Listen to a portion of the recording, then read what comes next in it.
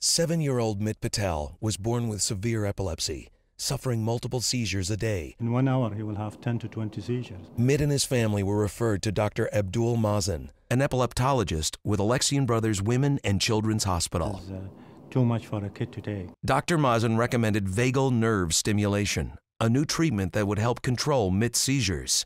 Dr. Brian Bertolio, a pediatric neurosurgeon, performed the procedure. This is a surgery where we implant a device around the vagus nerve in the neck. This device will decrease the frequency and severity of seizures.